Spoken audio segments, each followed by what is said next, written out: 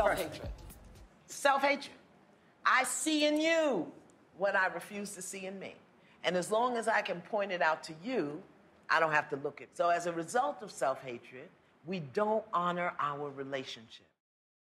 It takes its roots in the socialization of little girls. When little girls get together to play, they try to make sure that each of their playmates has the same things as each other.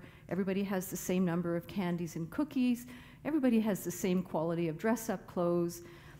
Everybody is treated with kindness, courtesy. They don't want anyone to feel left out. Everybody needs to be cared about and included. In other words, they want the playing field to be. Fast forward 20 years. Now what do you see? You see those same little girls in a workplace trying to keep the playing field level. Maybe they don't realize what they're doing, but that is what's at play here.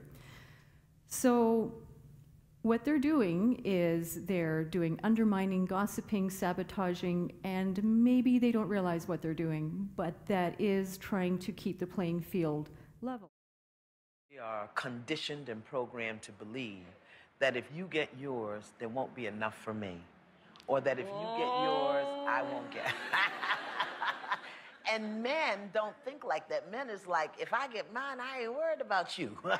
That's right.